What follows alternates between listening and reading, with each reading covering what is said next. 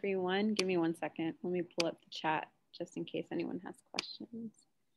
All right, can everyone see my screen? Yes, we can see your screen. Cool. All right, so hey everyone, my name is Seble Negatu and I am a third-year PhD candidate studying immunology at the University of Pennsylvania, and I'm also in a public health certificate program. Can you guys just see the screen or can you see the chat as well? Just your screen. Okay, good. Yep, so today I'm gonna first talk about my background and kind of like where I came from and where my passions started for sciences. And then I'm gonna talk a little bit or have a YouTube video on introduction to infectious diseases, and then talk about my project that is currently ongoing here at Penn and how I got started in RNA-seq analysis. And then I'll open up the floor for any questions. So both of my parents are originally from Ethiopia, and they immigrated to the US in the 80s, where they had my brother and myself. And I was born in Atlanta, Georgia, where I went to a high school in Tucker, Georgia. Not many research opportunities. I just knew that I had a passion for science and math. Like, I was good at it. And my parents told me, like, you're good at science, you're good at math, so you're definitely going to become a doctor. And that's what I believed I was going to do. And during college, I actually had an experience. I started as a chemistry major, and that was kind of challenging for me. So I switched to microbiology, and then eventually I stumbled upon biochemistry and molecular biology. So that's what I did my undergrad degree in. And during that time, I had an experience where my family and I spent an extended period of time in the hospital, and I got to see kind of like what a doctor's life is from the family side rather than from the actual like shadowing of a doctor. And that kind of showed me that even though I loved science and I loved math, I wasn't that interested in becoming a doctor, sorry. So at that point, it was like junior year of college, and I was going to be graduating in a year. And I finally did an internship at the USDA, the United States Department of Agriculture. And that was also a paid internship. So we can talk more about that at the end if anyone has questions. But yeah, during that internship, I was introduced to whole genome sequencing in a microbiology lab. So we would get all these samples, food samples from across the US, and we would screen them to see if there was any bacteria in them. And then we'd isolate bacteria and do whole genome sequencing. So if there were ever an outbreak anywhere in the US, we'd know exactly which kind of bacteria that outbreak was coming from, and then we could trace back and keep that food and bacterial infection from spreading across the country and even the world. So that was a pretty cool experience. And then following that, I did a post-bac in immunology. So a post-baccalaureate program is also a paid program. After you obtain your bachelor's degree, you can go to another university and you can take classes, and you can also do research. And for me, this was really important because by the time I finished my internship at the USDA, I realized I really like science, but I don't know enough about the immune system and immunology. So that's when I decided, all right, I'll do this post-bac program for a year and decide if I want to go to grad school. And after doing this post-bac in Yorkville, which I'll talk about a little bit more in the next slide, I then joined a PhD program here at Penn. So during my post-bac, I studied immunology, and I was able to look at how during an infection, how different cells are told to go to that infection site. So for example, if you stub your toe or something like that, and there's a bacterial infection or injury, my project was trying to understand how different cells are told to come to that site. And during this post-bac experience, I was able to actually present my research at a conference for the first time. I experienced the coldest winter of my entire life. And then at the end, I was able to give my first scientific presentation in front of a large crowd. And it just showed me how I went from not knowing any immunology to being able to explain my science and my immunology in such a short amount of time. And this also solidified that I wanted to do a project in immunology and study the immune responses specifically to viruses. And then later I decided to join a PhD program at Penn. And before I talk about that PhD experience at Penn, I want to share a short video that introduces infectious diseases. So that way we all have a little background on what infectious diseases means.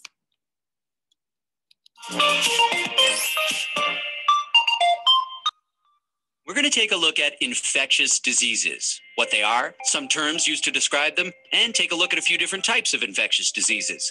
First of all, what is an infectious disease? An infectious disease is a disease caused by an infectious agent like viruses, bacteria, parasites, or fungi.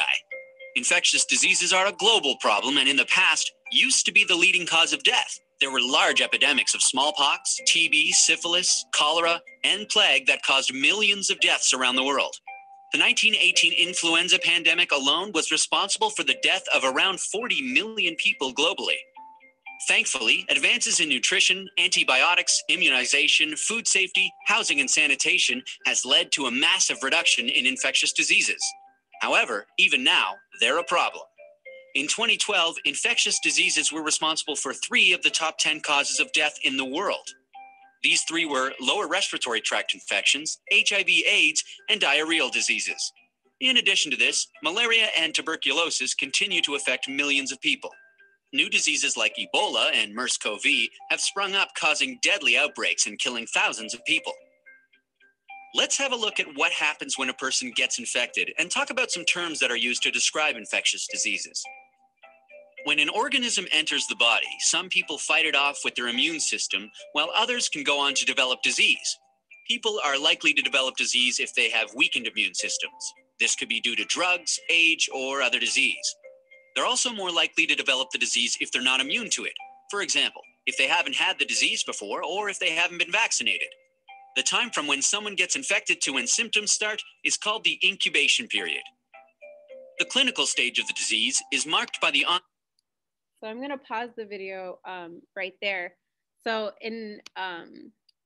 like I said, my parents are both from Ethiopia. And during my first trip to Ethiopia, which was in high school, I believe right after my freshman year, I had the chance to visit a lot of hospitals and a lot of orphanages and things like that. And what I noticed were that there were so many people who were affected by HIV/AIDS, who were affected by malaria, yellow fever virus, and so on. And it was just so shocking to me that there were so many people being affected by infectious diseases. And I wanted to know where my place could be in helping those people. So like I said, I thought it would be a doctor at some point, but then I learned a lot about immunology during my post-bac. And what's really important for infectious diseases and trying to fight them is understanding the immune system that humans have, and development of different kinds of drugs, as well as development of vaccines. And like we all know, the infectious disease that's causing havoc on the entire world right now, which is coronavirus or COVID. And a lot of research in immunology as well as vaccine development has been really critical in us trying to get through this current pandemic. Give me a second.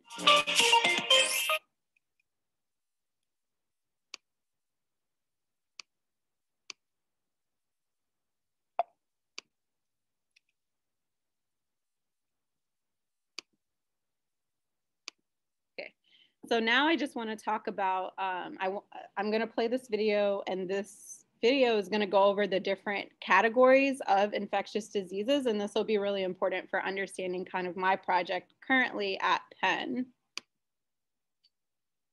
Now, let's have a look at some important categories of infectious diseases. Zoonotic diseases are diseases of animals which, when transmitted to humans, can cause disease. It is estimated that over 60% of human infectious diseases are zoonotic. Examples of zoonotic diseases include diseases like leptospirosis, toxoplasmosis, campylobacter, and rabies. An emerging infectious disease is a disease that has appeared in the population for the first time, or one that may have existed previously but is rapidly increasing in incidence or geographical range. Examples of emerging infectious diseases include MERS-CoV, Ebola, Hendra, and new influenza strains. Neglected tropical diseases are a group of tropical diseases that affect the poorest countries of the world. Traditionally, they have not received much global attention, but continue to cause illness in the most vulnerable groups of people in the world. They include diseases like leishmaniasis, trachoma, sleeping sickness, and schistosomiasis. Vector-borne diseases are diseases that are transmitted from an infected animal or human to another person through the bite of a vector. The most common vector is the mosquito. Others include ticks, flies, fleas, or snails. Examples of vector-borne diseases are malaria, dengue, sleeping sickness, and schistosomiasis. Vector-borne diseases are responsible for over 17% of all infectious diseases and cause more than 1 million deaths each year. So this takes me to the specific kinds of viruses that I study. So the last category that they talked about in the video was vector-borne diseases. And the most common vector that we know about is a mosquito. So the topic of my studies here at Penn are neurotropic arboviruses. Yes, Danielle, you have a question? We learned a little bit about vector-borne diseases yesterday and the mosquito, which is the most deadly animal on earth because of the multiple diseases that it carries, like malaria, dengue, and yellow fever. Yes. That's awesome. So you all have a little bit of background. Awesome. So since you all have a little bit of background, can anyone help me out with what arboviruses might mean? I've heard of it. Jesus Christ, my memory. I know neurotropic has to do with the neurons. So arboviruses, what does the stem word? Jesus Christ. I don't know. Viruses that affect the neurons, I'm assuming. Maybe?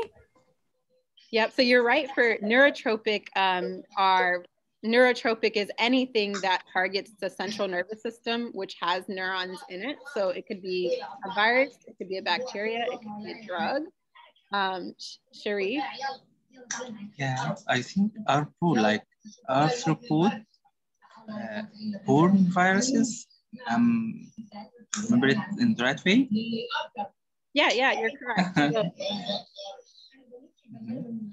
yes, so arbo, the root word for arbo is arthropod. So arbovirus is a virus that's transmitted to humans through any kind of arthropod. So you're spot on. So this can be a mosquito, it can be a tick, and so on. And as someone said, neurotropic is anything that affects or attacks the nervous system. So you all have a little background, so I won't spend too much on the time on this, but a lot of arboviruses are RNA viruses that infect mosquitoes, which can then go on to infect a mammal, and the mammal will act as a reservoir. And this can get picked back up by the mosquito and eventually enter the human. And typically these cause neurological symptoms because they target the central nervous system. And humans are a dead-end host, meaning that this human will either recover and clear the virus, or the human will die. So therefore we don't pass it on to yet another animal or back into the mosquito. And when we think about these neurotropic arboviruses, they really do exist worldwide. So here on the left is a list of different arboviruses, and some of these may be familiar to you. And they exist literally around the world, and they cause endemics. So does anyone know what an endemic is? Is it like a pandemic or an epidemic, but it's much, much smaller, so it's only like in certain countries? Yep, it could even be certain regions of a particular country or a certain town or community. Yep, that's exactly correct. So endemics can grow into what is a pandemic. So that's how, even with SARS-CoV-2, it's first started in a small region or town in China, and then eventually it spread across the world and became a pandemic. So when we know that these viruses infect the central nervous system, and in the central nervous system, there's been a lot of research on cells that call the central nervous system home, or these cells are found in the brain. So this is a microglia and an astrocyte. And we know that these two cell types, based off of research that other people have done, have immune responses that then call in other white blood cells from different parts of the body into the brain during infection in order to protect against the virus. However, in our research, there is a gap in knowledge, or we don't know much about how neurons, which are also abundant cell type in the brain, there's not much that's known about how neurons can fight off viruses, or even if they do. And I think it's important to understand what neurons are doing, because one, they're abundant in the brain, but also neurons, compared to microglia and astrocytes, they have a very limited regeneration capacity. So this means that you're born with neurons, they develop into mature neurons, and you can have one neuron for many, many, many years in your life. If that neuron dies, it can't just regenerate itself like other cell types. So that's one reason it's important to understand how neurons protect themselves. And then another thing is that neurons are highly targeted by certain kinds of arboviruses. So that means that researchers have found that when you look at an infected brain, there's many, many neurons that will have virus particles in them instead of other cell types like microglia and astrocytes. So in my project, I study a virus known as lacrosse virus, and this is an RNA arbovirus. And this arbovirus, it predominantly affects and infects children between 0 and 16 years old and causes a lot of neurotropic diseases, particularly in younger children. And it also predominantly infects neurons. So that's why in my project, I use this lacrosse virus as a tool to try to understand how neurons specifically have immune responses. So one of the key questions in my project is, how do neurons fight off viral infections? And I use lacrosse virus to try to understand this. So now I have a short experimental setup for how I use genetics and sequencing in order to try to answer my primary biological question for my project.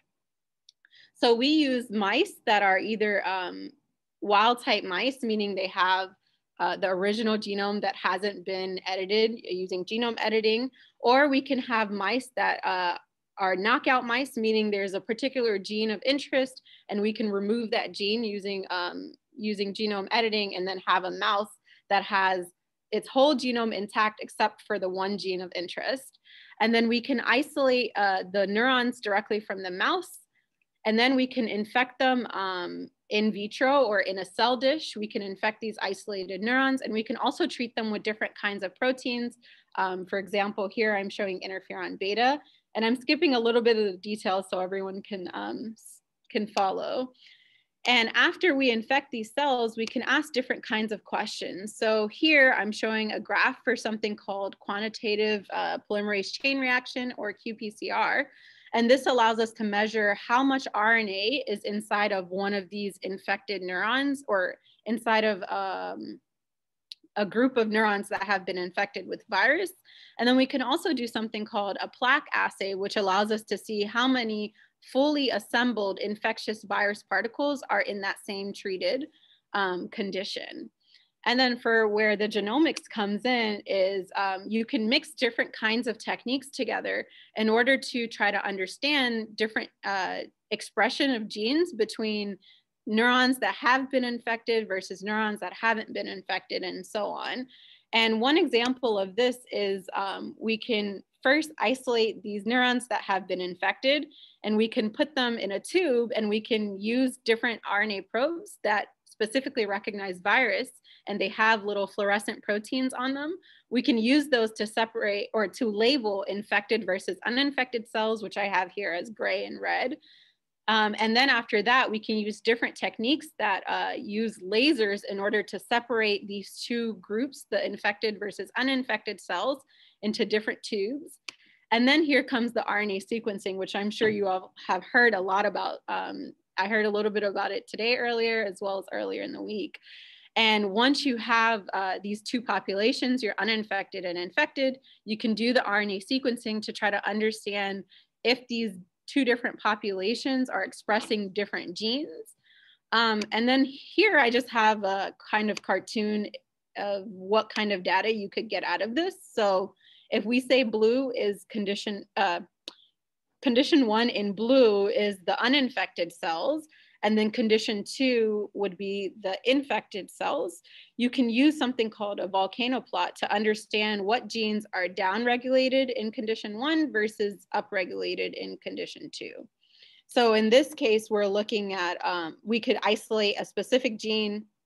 When you're comparing condition 1 and 2, we can look at a specific gene that's downregulated when a cell becomes infected or upregulated, and start to ask more questions about why that gene might be important.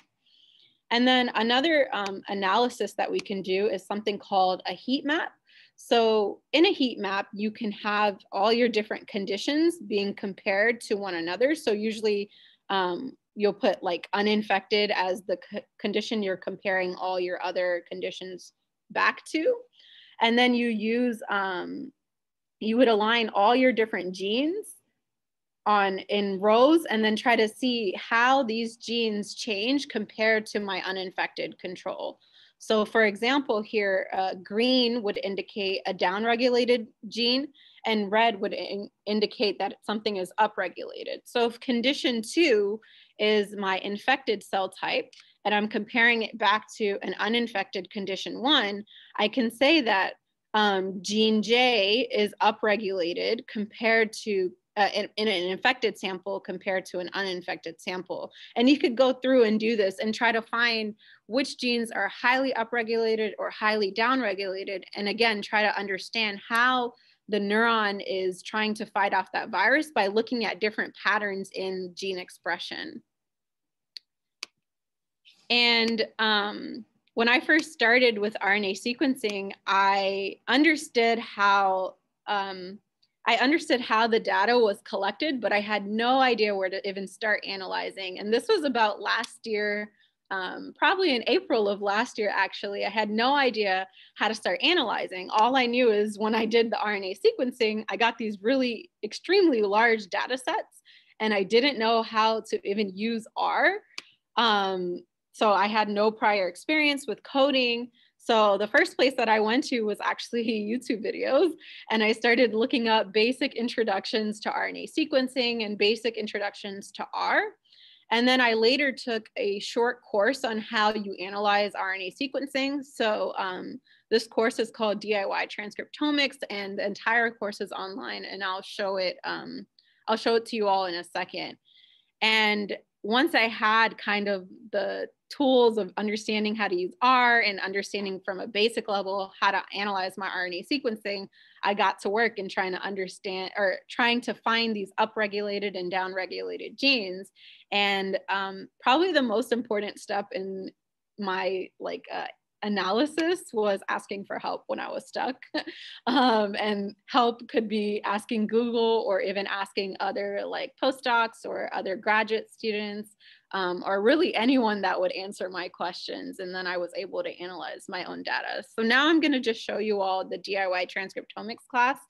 And if you have time, I highly recommend that you all follow through and try these out. So give me 1 second. So this is the website for DIYtranscriptomics.com, and you can literally go from not knowing anything about R to being able to analyze bulk RNA sequencing from start to end. So the way this website is set up, there's a faculty here at Penn who put this together, and it is a formal course here, but you can definitely take it online for free, and there's no sign up required. You literally just go to the website. And I'll be a teaching assistant or a TA this fall for this class. So if anyone decides to follow along, you feel free to email me, and I can help you get through the practice sets that come along with this class. So each lecture has a date, a watch by date. You don't have to follow it exactly, but I think it's a great opportunity to set your own personal computer up to analyze bulk RNA sequencing, and just kind of practice and get those foundational skills just in case, you know, someone does say, oh, I have an internship available. You can say, well, I already know how to do R. So like, it just makes you much more prepared and a better applicant to some of the opportunities that are out there. So yeah, so you would just watch each video, and it tells you exactly what you need to download and everything. And then we will also have data sets. That's a part of the class, and it comes with every single file that you'll need. So you can have your raw files, or if you feel like your computer is not going to, your hard drive will not be able to accommodate this really large original files. There are files downstream that have already been mapped, and you can start from a later step, so it's not too harsh on your own personal computer. And then we also have something called scripts, and this is basically every step that you'll need to do to follow along in the class has already been typed out for you, and you would just run it in R and just make sure you understand each step. And all of that is available for free to download. And finally, all the videos, yeah, when you click each lecture, each one should have slides at the beginning along with the lecture video pre-recorded, and any additional reading that could be helpful. And I guess the last thing I want to say about the class is that it's currently being updated for the lectures that are going to start September 1st. So if you do want to watch them, I highly recommend that you start mid-August to late August, just so everything is updated and properly uploaded. And yeah, with that, I'll take any questions. Would that link be posted on Slack? Yes, we can definitely post the link on Slack. It's free, you said? Yep, everything is free. The professor here at Penn has pre-recorded everything because he did that for COVID, and it was just a format that really worked. So I've taken the class before, and like I said, I'll be a TA soon. So if anyone gets stuck or can't figure out the software on their computer, you can always feel free to email me.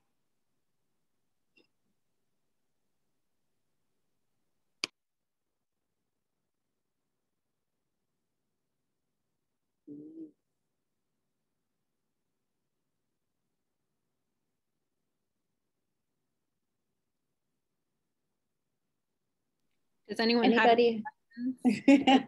I think we were saying the same thing. Does anybody have a question? It can be about my post-bac or undergrad or grad school applications. Like, I'm really open to anything. Mm-hmm.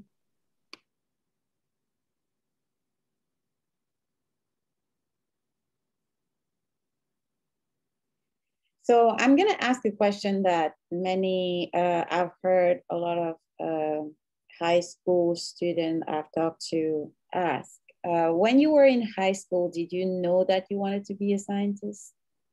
Not at all. So my parents had drilled into my head that I was going to become a doctor, because I liked science, I liked math, and that's all they knew. So I thought I was really going to be a doctor. So when I entered college, I was pre-med, and I didn't know anything about science, actually. Like, I wish I had a summer opportunity because I would have started a lot earlier, but I didn't even know that you could do these internships and stuff in the summer. So my first science experience in a lab was actually junior year of college. Mm-hmm. Was there anything about you becoming a doctor that like specifically like turned you away? Yeah, I think there was a lot of things, but I think the main thing for me was I saw how quick the doctor, we were in the hospital for a family member for a while, and being on the family side, I saw how in and out the doctor was. So we didn't, we knew his name, but he didn't know our names. And he only knew the patient, like our family member's name. And he would be in our room and then he's gone after like 10 minutes. And then we'd see him in 3 days or something like that. And I was just like, I'm a very people person. And I think being in a lab, I have like lab mates and there's a lot more community. versus the doctor was just very in and out and didn't have any kind of personal connection with me. So that was, I think, the biggest turnoff, if you will, for becoming a doctor. Okay, I was just like wondering, like, why did you choose not to? Yeah, it was just too impersonal for me.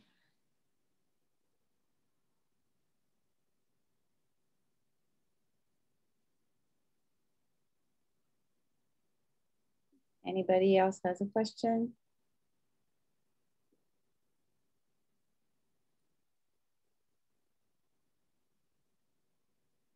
I see that Sharif says, wow, I'm really excited for these videos and tutorials. Yeah, I actually picked them up as I did the class because during COVID, my class or my research was paused because I do a lot of wet lab.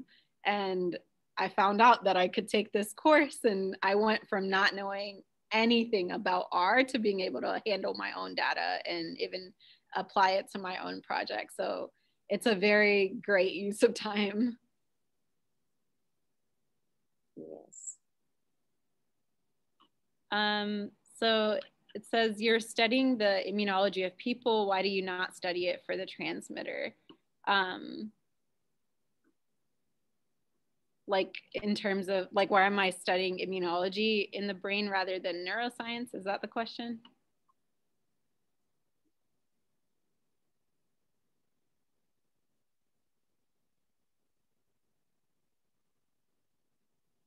I think that's what the question is asking. So I'll answer it in the way that I interpret it. Yeah, so like I said, my passion for infectious diseases really started during my trip to Ethiopia, where I realized, you know, a lot of people in the world are really affected by infectious diseases. And one way I could see myself contributing to our knowledge of how the body fights infectious diseases is by trying to understand the immune responses. And a lot of these arboviruses affect the brain, and we don't know that much about how different cell types that are found in the brain respond to viruses and try to fight them off. So that's kind of where my immunology slash neuroscience interest came from. In terms of neurotransmitters, did you study the effect of arboviruses on the arthropods themselves? I see. Yeah, so there's other virologists here at Penn that study the virus and how it affects the mosquitoes or how it may affect ticks and things like that. But a lot of the times when we think about virus infections, you have the host side, which is the human in my case, and then you have the pathogen side, which is the virus. So those people who study, the virologists or people who study viruses, they are more on the pathogen side, and then my project is more focused on the human side or the host side.